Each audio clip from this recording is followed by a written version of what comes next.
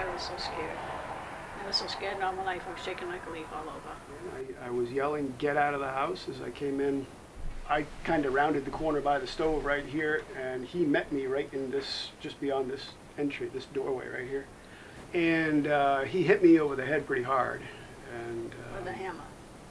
That's what I understand. I never saw it, but that's what I understand. I don't know. The police call it a blunt Well, force the hammer was on the object. floor in the Was there a kitchen. hammer? Was there a hammer? I never saw the hammer. I don't know. Really see through.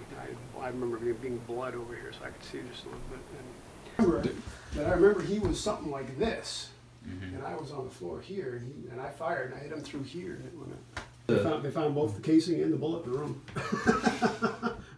I didn't know if I hit him or not, but evidently I did, because his interest became immediately the firearm at that point. So he dropped the hammer, or I assume he dropped it, I don't know, but all of a sudden there was a big fight for the gun, because he was right on top of me trying to get that away from me. So we wrestled for that for quite a few minutes.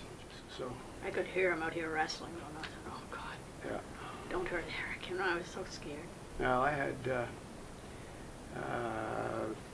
fairly small firearms, so, and I had my hands on it pretty good, and I figured whatever you do to me, I'm just not taking my hands off the gun, so I didn't. But, I've had more people offer anything that we need, and I just want to say a big thanks to all those people that first came up and took care of that window.